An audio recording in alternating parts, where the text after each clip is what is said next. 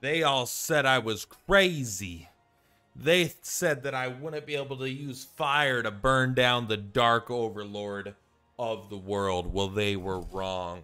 This is basically the fire build versus Big Boy Galerius, at least solo. Maybe there's a phase 2, I don't know. And I'm going to be honest, I don't know if there's a trick to this or a gimmick that I'm bypassing, but this guy is way harder than any other fight in the game, which makes sense as the final boss. But I mean, like maybe like 5 times, 10 times harder than the next closest thing. But we did end up getting there, at least for this phase. I feel like I got the unicorn ring and they have like these mystery conditions and stuff. I don't know if I missed something because I'm not super engaged in the story.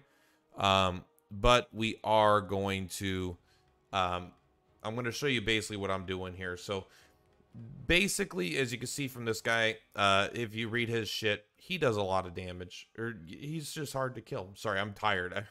I've been working on this for a while, and I worked all day today. But really what we're doing here is we're doing Rage of the Fairies. This is the most important skill right now for what I'm trying to do. Attack a row of enemies with magic first strike at the start of battle. We have higher initiative than him, so we go first. And then you inflict stun. Very important that he is not immune to stun, and stun works very, very well with fire damage, and poison, but he has a pretty high poison resistance if I recall, but fire damage.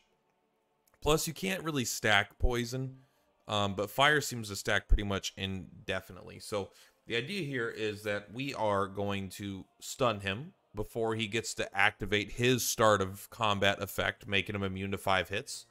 Then we are going to just... Our first round is basically we're going to burn him 5 times, right? Burn level 1 with fire breath, burn level 2 with fire breath, burn level 3 with the actual fireball, burn level 4 with a... nothing here. I don't actually know exactly how this is going to work. I haven't seen the fight yet, but the idea is then we burn him and then we fireball him. I'm not going to mess with anything because God knows I'll never get it back. I'm telling you, I would do something like that Dream Crown. I swear to God, I would make it from like, I don't know, like I would change one thing that seemed so inconsequential and it would go from like, hey, you're dealing 600 damage to you're dealing 2 damage and you're dead. Like, what the fuck happened? But then all of our shit is set up to basically stun him, right? Every time he's not stunned, hit him with Thunderous Strike. Then everyone else just keep your AP. Just hold it, and then stun him. And then basically he's just gonna burn to death while he sits there stunned. That's the goal. He is going to do 61 points of damage, but let's go ahead and we'll take a look here.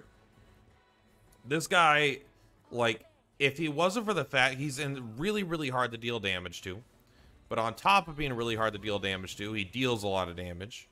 On top of dealing a lot of damage, but being hard to deal damage to, he also can't really be damaged by stage effects. And he heals like 900 HP. And he heals like fucking 200 HP after every combat, then which means you have to clear 200 HP to start even dealing him damage. All right, we fucked up. I don't remember why. Maybe we had a counterattack on. Either way, we know it works out. Like it was hard to min-max this fight as well. Maybe this fight's not hard. Maybe like someone's like, duh, just put Travis with poison throw, you idiot. It does 9 billion damage. Like, shut up, bro. All right, I'm trying. So he's incapacitated. Look, looks like we might end up having one of our characters die here. We'll see. Said it only took like 60 damage though, and he has 95 HP. He might not have been full life though. So he's just burning, right? And so he still has 4 action points. He did die, which is actually super unfortunate. But see, he's no longer stunned. Just kidding. Yeah, he is. The stun is super important because if you apply burn or apply a debuff to him without stunning him, he will use his passive to remove all the burn stuff.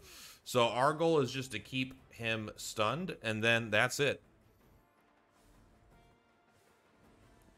It feels like a cheesy way to win the fight, but I mean, it fucking works. I don't know how they planned on for me to beat this guy. Like, if I'm being legit. I'm sure there's like something that I missed in the story. But there we go. He just burned to death.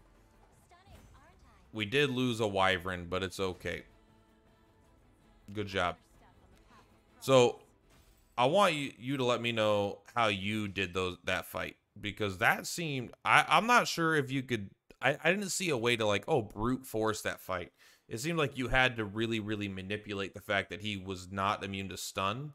Or you had to, like, drain his PP. But even trying to drain his PP, he has a start a battle effect that makes him immune to, like, stuff. So it's hard. Anyway, no spoilers.